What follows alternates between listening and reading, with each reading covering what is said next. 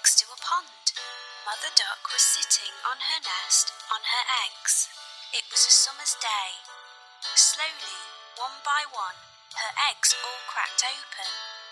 The ducklings all said, "Quack, quack," but one egg did not hatch.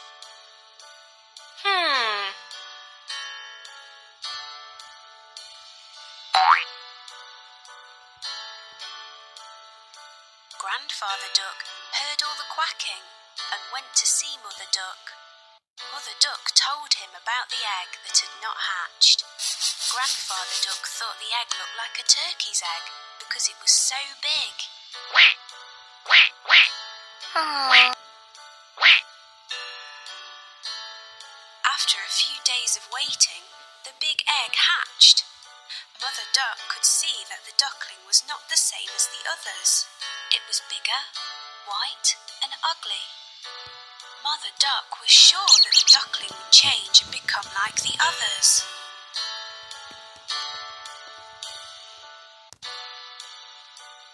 Mother Duck and the ducklings went swimming in the pond. The ugly duckling could swim much better than the others could. Mother Duck was very happy about this. After their swim, Mother Duck took the ducklings to the farmyard to play. The farm animals saw the ugly duckling and were very mean to him. They told him he looked ugly and that he did not look like the other ducklings. The ugly duckling became very sad. Mother Duck was not happy with the other animals and told them to leave the ugly duckling alone. Mother Duck told them how well the ugly duckling swam and how she thought he would look like the other ducklings in a few days.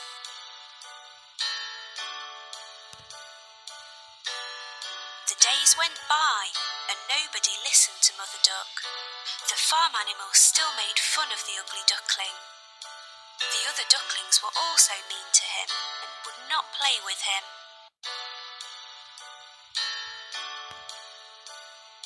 The ugly duckling felt very sad. He did not want to be at the farm anymore. One night he ran away. He went a long, long way and fell asleep in a muddy marsh.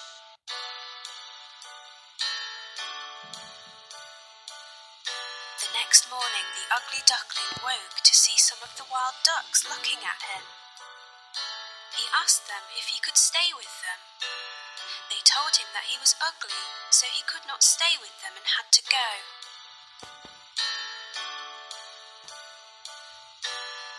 The ugly duckling was very sad. Nobody was ready to be his friend because he was so ugly. It started to rain, so the ugly duckling found a place to stay dry.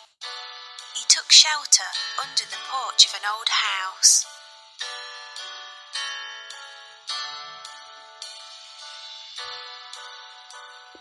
The next day, the house door opened and a big dog came outside. The dog barked at the ugly duckling and the duckling had to run away very quickly.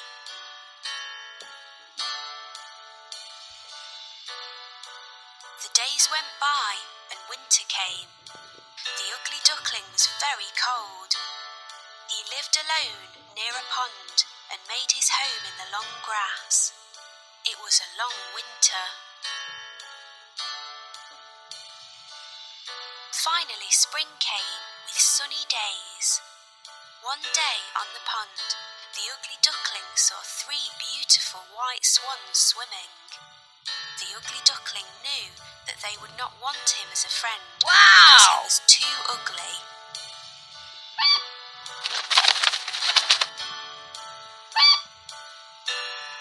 The 3 swans saw the ugly duckling and swam over to him. They said, "Hello, new swan."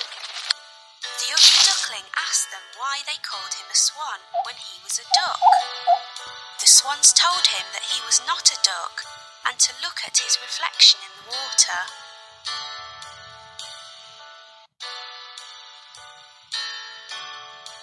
The ugly duckling was very happy with his reflection in the water. He was not an ugly duckling anymore. He was a handsome white swan. The 3 swans were happy to be his friends, and they all swam in the pond.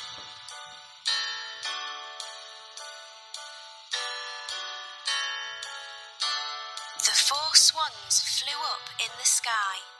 The ugly duckling was a very handsome white swan. He was very happy. The children on the ground clapped as the swans flew above them.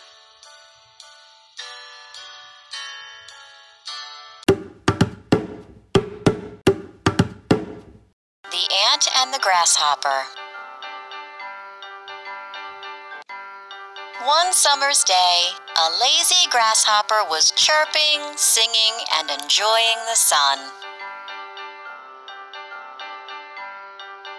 The grasshopper saw an ant working very hard to gather food. The grasshopper called out to the ant, "Stop your silly work and have fun with me." "No," replied the ant. "I am gathering food for winter. I suggest you do the same." But the grasshopper simply ignored the ant.